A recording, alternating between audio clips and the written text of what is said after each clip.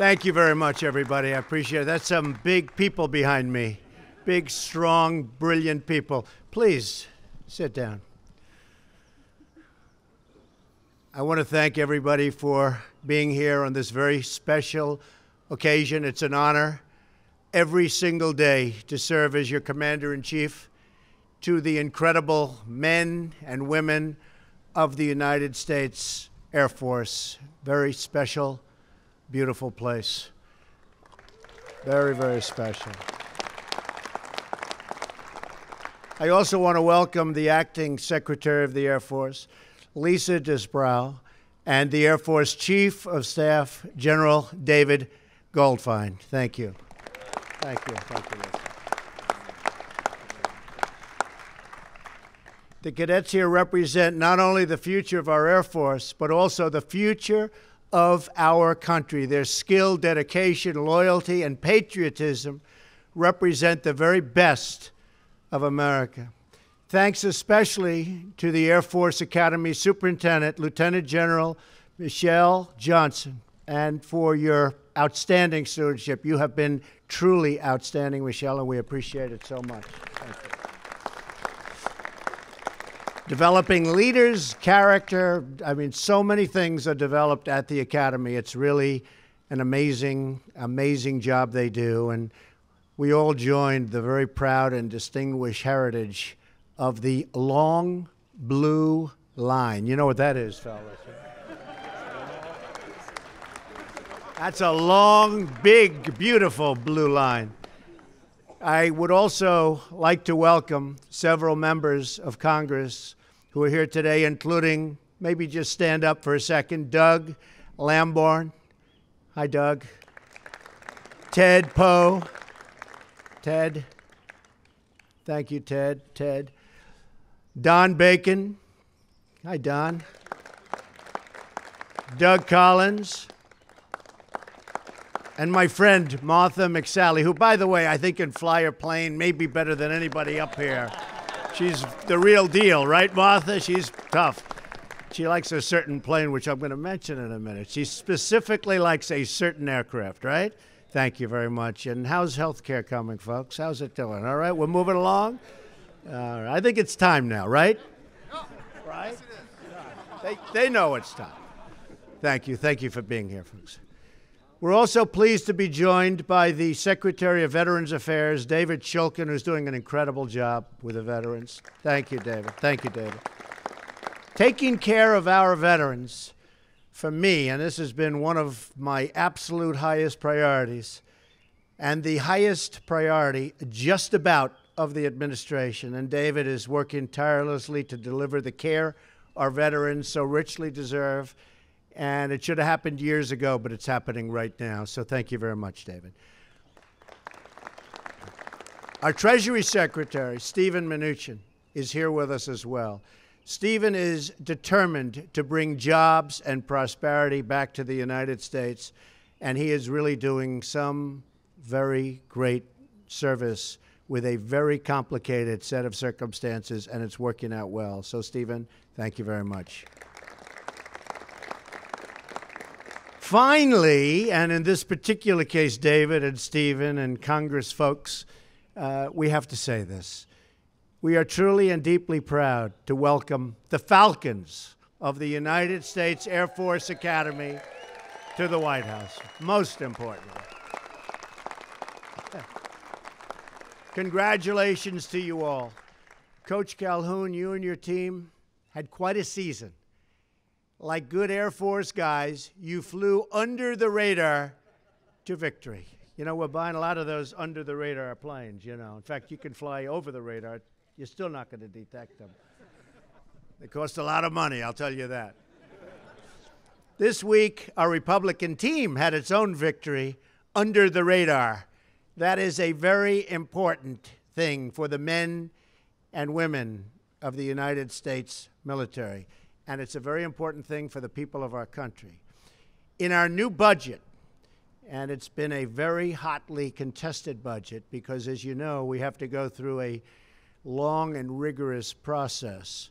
but we've ended years of painful cuts to our military and just achieved a $21 billion increase in defense spending.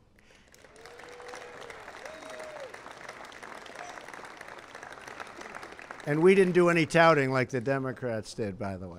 Not only did we achieve this massive and badly needed increase in defense, but we did so without having to put in place an equal increase in non-defense spending, breaking the so-called parity rule that was breaking our budget and degrading our military. And that's not happening anymore. That I can tell you with surety. So you're going to have the money we need and the equipment we need. There will never be a time, I will tell you this, when we will be spending more money. We are doing the necessary money. We're going to have the finest equipment of all types, whether it's airplanes or ships or equipment in general, that we've ever had in the history of our country. We are taking care of our military, and we're not going to go back to what we were doing for the last long period of time. Our military is going to be taken care of. That I promise you. Thank you. Thank you, folks. With this major investment in America's national defense, a core campaign promise of mine, we are at last reversing years of military cuts and showing our determination and resolve to the entire world. And believe me, the entire world is watching. And we have resolve like never, ever before. These long-awaited increases will make America more safe and more secure, and give our amazing service members the tools, equipment, training, and resources they need and they very much deserve. To top that, we achieved the single largest increase in border security funding in 10 years. So we have more money now for the border than we've gotten in 10 years. The Democrats didn't tell you that. They forgot. In their notes, they forgot to tell you that. With enough money to make a down payment on the border wall. I think they'll go back and check their papers.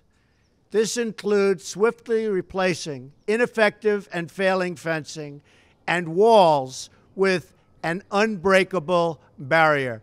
So we're putting up a lot of new walls in certain areas. We're putting up a tremendous amount of money to fix the existing structures that we have, some of which we can keep into the future. They're in good shape, but we have to bring them back to the highest level. We'll be doing that with this payment. And make no mistake, we are beginning to build the wall, and we will keep out the gang members, criminals, drug and human traffickers that threaten our citizens and that threaten our security. Any member of Congress who opposes our plans on border security, and I know these folks didn't, is only empowering these deadly and dangerous threats. And we will not put up with it, and the public won't put up with it. This bill also includes important health care resources for our great coal miners who have not been treated well, but now they're being treated very well, and continues to make funding available so inner-city children here, right in the nation's capital, can go to the school of their choice. Choice is so important. After years of partisan bickering and gridlock, this bill is a clear win for the American people. We brought lawmakers together from both sides of the aisle to deliver a budget that funds the rebuilding of the United States military, makes historic investments in border security, and provides health care for our minors and school choice for our disadvantaged children. Very importantly, there is no long-term bailout for the insurance companies that the Democrats desperately wanted to subsidize, donors, the badly failing Obamacare. Do you know what a donor is, fellas? You'll learn when you get a little older. You'll learn about donors. I used to be a donor. Used to get everything I wanted. This is what winning looks like. Something that you folks really know a lot about. What a record.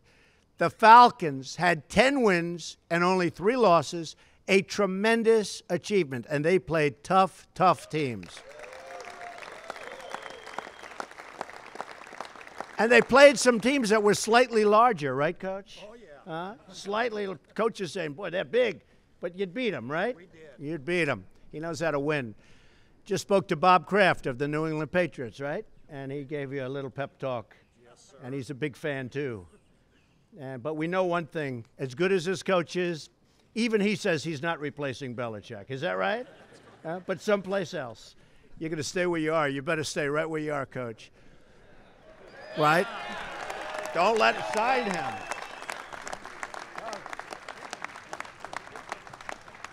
He better never leave us. He better never leave. And the Falcons, not only that, but finished very strong. You ended the season with 6 straight victories, including a win in the Arizona Bowl, which is a big deal. Who did you beat? We beat South Alabama. South Alabama, good team, too. But we all know the games that you're most proud of. I shouldn't say this, you know, because I love these teams, too. Should I say it?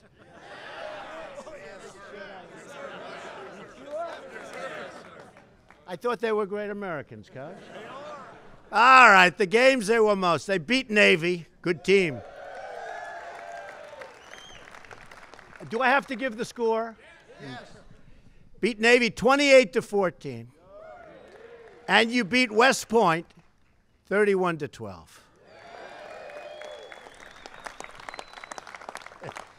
Does anybody feel guilty that you made me do that? No? It's a great privilege for me, for the first time, to present you the Commander-in-Chief's Trophy, my first time. Established in 1972, the Commander-in-Chief's Trophy has been claimed by the Air Force Academy. This is pretty hard to understand. You did go under the radar, Coach. I mean, it's really an amazing thing. A record, listen to this, 20 times. You have the record. More than any other of the service academies. Pretty amazing. As the United States Air Force celebrates its 70th birthday this year, this trophy will serve as a point of pride for the Academy's cadets, graduates, and all of the members, past and present, of the United States Air Force that we love. I love the Air Force. I love those planes. I love buying those planes at a reduced price. I have been really negotiating. I have cut billions. I have to tell you this, and they can check, right, Martha? I have cut billions and billions of dollars off plane contracts sitting here. Do they give me credit? No, but that's okay. So we can either do one of two things. We can buy more planes or we can cut the budget. What do you want to do? She says buy more planes. I think you're right. Nowadays, I think you're right. As proud as we are of your achievements on the field, we are even more proud of you and all of those who attend our service academies in general for your distinguished service on behalf of our great nation. Whenever an Air Force crew flies, you'll always find a powerful symbol of American strength and American prestige. From the A-10 Warthog, stand up, Martha. This is what she flied. She said, please, please, Mr. President, order more. You think that's just a great plane, right? It does some pretty big damage, I know that. Okay, and we're working on that, okay? She loves that plane. To the F-16 Viper, not as good, not as good. To the B-2 Spirit, a little different, but still, no. It's pretty good, though. Our proud aircraft and airmen fill our friends, and you wouldn't believe it, with the level of confidence, and they really, truly strike fear into the hearts of our enemies. And I tell you, we have so many of those planes coming in. We have planes coming in from all different corners and all different sizes and speeds and with different capabilities. You're going to be very proud of what we're doing with the Air Force. And wherever, thank you. Thank you. And wherever our space and cyber airmen operate world-class systems for modern warfare, The full might of America will be on display for all to see. With the new budget increases we have achieved in our spending bill, we'll be able to purchase the greatest planes ever built, including the F-35, that is some plane, and the next generation of military aircraft. We will maintain and expand our superiority in the air and our ability to protect and project America's vital security interests. Just across the river, not far from the White House, stands a soaring tribute to the men and women of the United States Air Force. The three arching spires of the Air Force Memorial represent the core values of this noble branch of our armed forces. Integrity first, service before self, excellence in all you do. For 70 years, the United States Air Force has embodied those principles. I know each of you will uphold these standards with devotion and dignity throughout your military career. And I know that each of you will continue to make your country proud. They're great people. I met everybody in the Oval Office. They actually said this is the first time you've been invited into the Oval Office. And actually, the New England Patriots said that last week, that they were not invited in, but we invite them into the Oval Office. I think we should invite them into the Oval Office, right? Don't you think? But we're very, very proud of you, Coach. Together, the five branches of the United States Armed Forces, Army, Navy, Marines, Air Force, and Coast Guard, are the greatest force for peace and justice the world has ever known. And believe me, getting stronger and stronger and stronger by the day. One of the reasons that I was elected, one of the reasons that I'm standing here is called people want their military to be strong. Not weak, but strong, really strong. You keep us safe, you keep us strong, and you keep us free.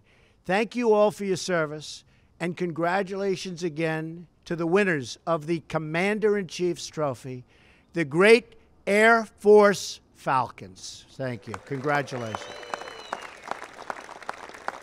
With that, I'd like to invite Coach Troy Calhoun, a great coach, loved by his players, by the way. I said, do you love him or do you dislike him? And by the way, some coaches are pretty well disliked, but they're good coaches too. But I like this combination much better. A great coach, Troy Calhoun, and congratulations, Coach. Thank you, man. Mr. President, we're overwhelmed with the graciousness of you and your staff. This certainly has been an unbelievable trip for our young men and young women that have been able to come along. And we are so proud in only 3 weeks under your command, they will become commissioned and second lieutenants in our United States Air Force. And what they will bring is courage, integrity, boldness, and unquestionably, they're champions, but more than anything else, they're absolute winners. So, ladies and gentlemen, the young men and young women of the United States Air Force Academy.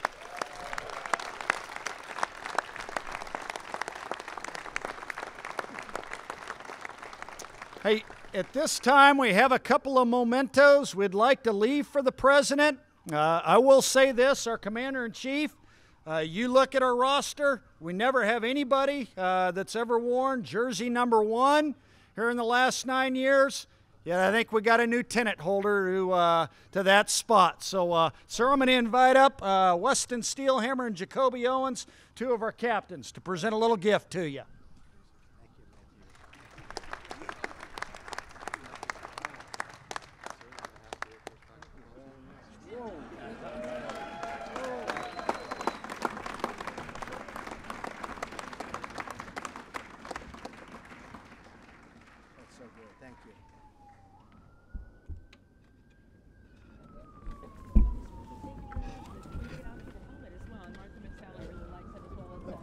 Martha, come on up. It's a tiger shark. How about our members of Congress? Come on up. It's a tiger shark helmet that commemorates from World War II flying tigers, and now A-10s wear this plane scheme as well. So you probably had to buy one of those. Yeah, they wore won a bowl game in Tucson. So. Good to see you, Commander-in-Chief. I love the coloring on there. President, I think you need to cute staff the Air Force up there, too. Yeah, you do. Oh, let's go. Come on, get up here. Come on, sir. Go. You hold that. You hold.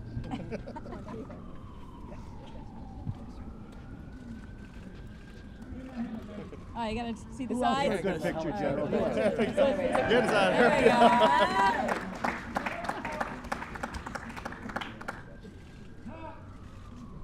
Thank you all very much.